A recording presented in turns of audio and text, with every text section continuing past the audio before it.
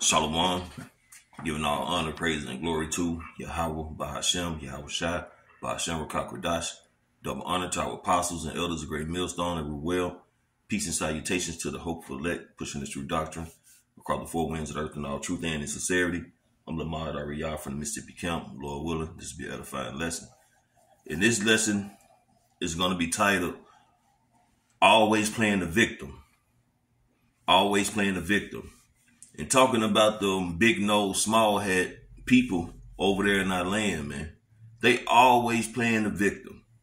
Once again, you got them talking about, you know, the anti-big nose, anti-small heads, you know, and how it's unacceptable for anybody to say anything against them. You know, pretty much soon gonna be a crime to say anything negative against the small heads. Like I say, they always playing the victim. As much wickedness, as much malicious shit they have done and continually to do this day, they still want to play the victim. But that's okay. That's all good. Because at the end of the day, Yahweh Shimi Al-Shai got your number. Okay? You making fool of people, but you can't fool the Heavenly Father and His only begotten Son. Okay? And through the Spirit Yahweh Shimi Al-Shai, they have put the Spirit and enlightened brothers, man, start for our apostles and elders on down, to see through the bullshit too and know who these people are through the Spirit, man. Okay? We know that they're the nation of Esau. Okay? The Edomites. Okay? We know that. And their day is coming. Their day is numbered. And judgment is going to come to this people, man. The whole nation. And they're going into slavery, man. And it's going to begin with their top elites, okay? Who are going to be running off in their space stations, the cliffs or the rocks, you know, any kind of little bunkers they got. And we'll become, when the Lord deliver us, man, deliver us from the destruction, we're going to come back down from that fathership as hunters, man. And we're going to seek these fucking people out, okay? And put their ass in feathers of chain. So I'm going to get a few scriptures here. I'm going to close it out. All right. This is the book of Genesis chapter 4. All right. Starting at verse 9. Select this phone slow and everything.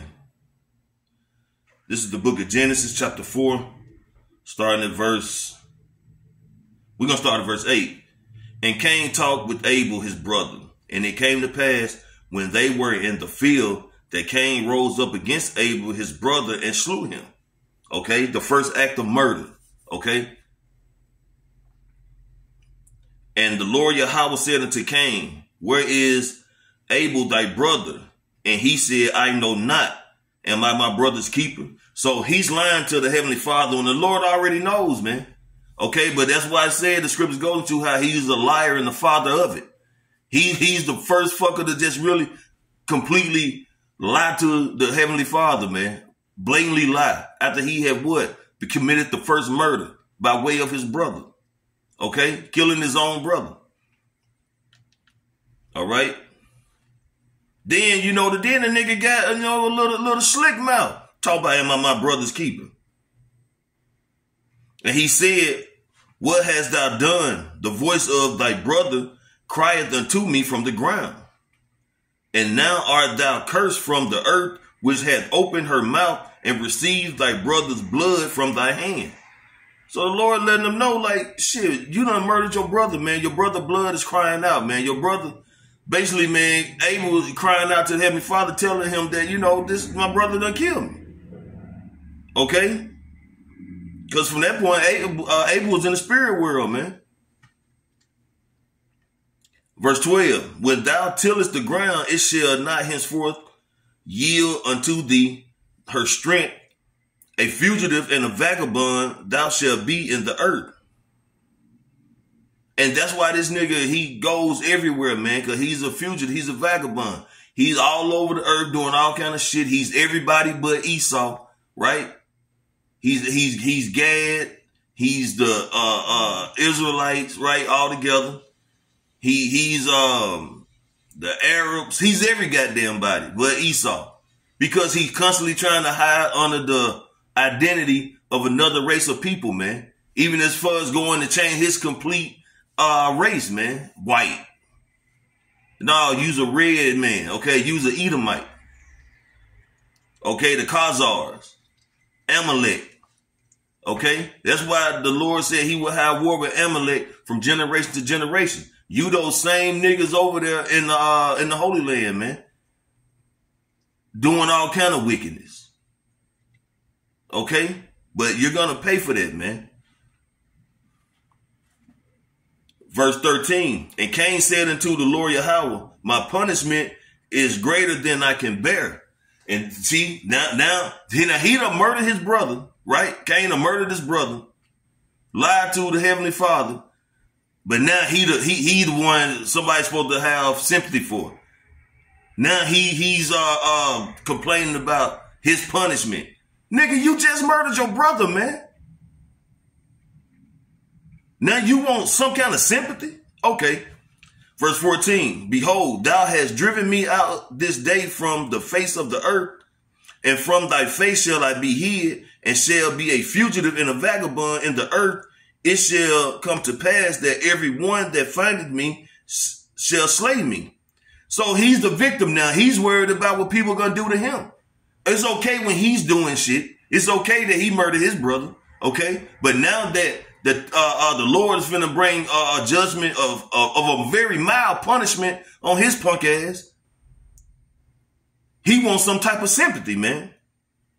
Verse 15, and the Lord Yahweh said unto him, therefore whosoever slay Cain, vengeance shall be taken on him sevenfold. And the Lord Yahweh set a mark upon Cain, lest any finding him should kill him. So the Lord ordered pretty much put a order of protection heads over this devil, man. Okay? And that's the will of the Lord.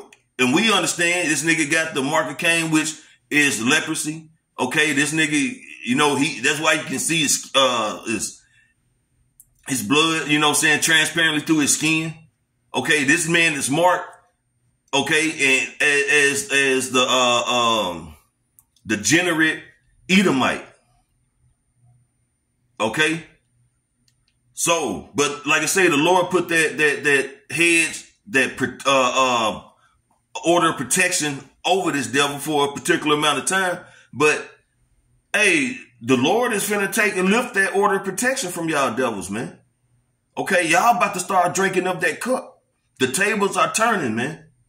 So ain't nobody finna feel sympathy for y'all motherfucking devils, man. After all you have done to the nation of Israel, all the shit you done to the earth, all the things you done to the animals, the plants, the air, the water, the food, the people.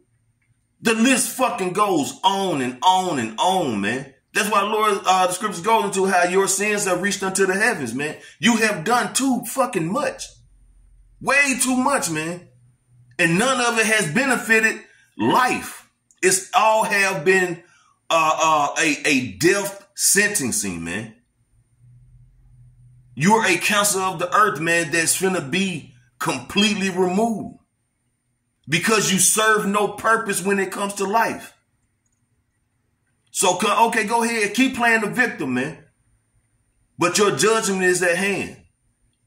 And there's nothing you can do about it. Because it's the will of the Heavenly Father, man. And it's documented in the book of Obadiah. So, hey, Lord willing, this was an edifying lesson. Just a quick lesson through the spirit, man. More of a vent, I guess. But, hey, brothers, man, we almost at the end of this thing, man. And Yahweh Shai is getting ready to return. Shit finna get crazy. Shit finna get wild, man. 2024 is finna be another level to judgment and wickedness, man. But hey, we just gotta continue to have faith, believe me, how about Shimmy Shai, keep pushing and understand that whatever happens, it's the Lord's will, man.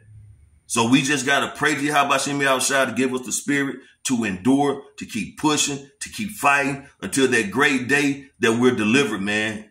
Okay? And beamed up in those chariots, receive those new bodies. receive the law, statutes, commandments, man, our inward parts, man. And that's what we're striving for, okay? To the day we receive those palms, man.